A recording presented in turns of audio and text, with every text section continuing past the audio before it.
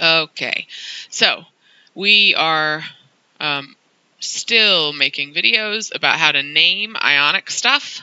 We've already gone through how to write the formula and the name for binary compounds where the metal comes from group 1. So let's move on from binary and talk about what happens if it's not binary and it has a polyatomic. So for group 1 metals, so for group 1, 2, or aluminum, right? He's the weird outlier. We're going to figure out how to do that plus polyatomics. It's essentially the same rule set that we went over, but we're just going to apply it to a slightly different scenario. So we're going to go from formula to name. I'm going to show you the formula for a polyatomic, and we're going to learn how to do the name. And then, of course, in the next video, I'll give you the name and you'll write the formula. So let's say that the formula looks like this.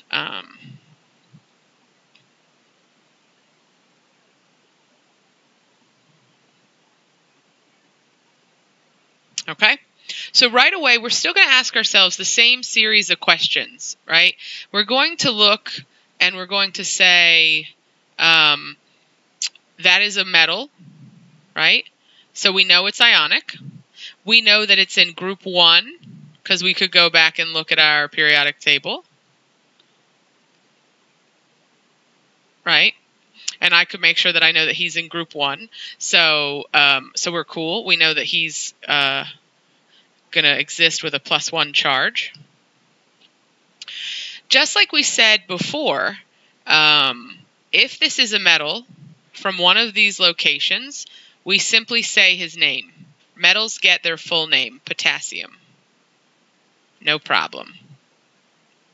Now, if this had been one element, right, we would go to the periodic table and we would do the spelling change. We'd write the first syllable, we'd drop the ending and all of that. But we can see that this is not an element from the periodic table. This is not binary, right? There are more than 2 elements here, not binary. So that means it's polyatomic. If it's polyatomic, we have to have our list memorized, right? Right now I have it on hand, so I'll show you how to go and use the list. As soon as you see that this is polyatomic, you want to look at the formula. We have SO4, right? We have to go to the list to find his name. We're not going to find the name on the periodic table.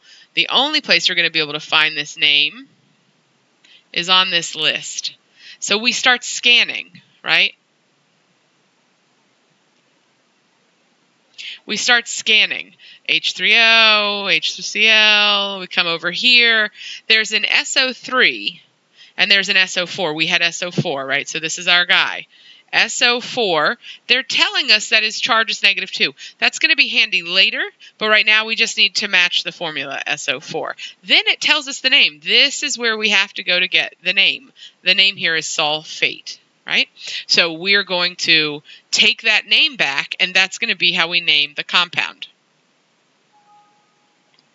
So we're going to go back, and we're going to call this sulfate because we went and we looked him up. So his name is potassium sulfate. As long as you have the list memorized, this is actually easier, right? We don't have to go to the periodic table and do a spelling change. I name the metal, and I name the polyatomic ion, potassium sulfate, and that's it. Let's do one more quick one. Let's say that I show you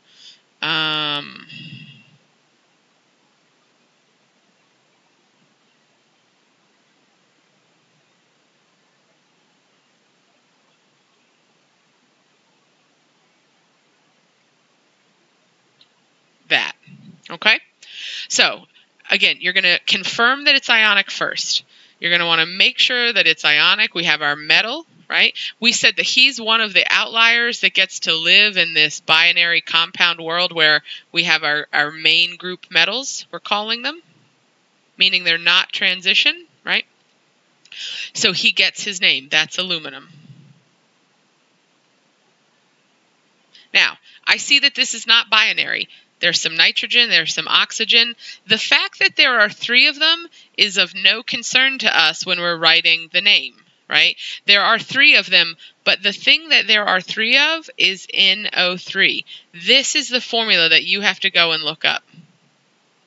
The fact that there are 3 of them does not change what his name is. So we have to go back to the list and look for NO3. So we go back to the list. We start looking for NO3. He's right here. NO3 carries a negative charge. That might be useful later. But for now, it's important that the name for the formula NO3 is nitrate. So we can just go back and call this guy aluminum nitrate. And that's it for naming it. That's not so bad. Right? So in the next video, I'll show you the name, and then we'll build the formula. And that'll take just a little bit more work. Okay? So that's not so bad.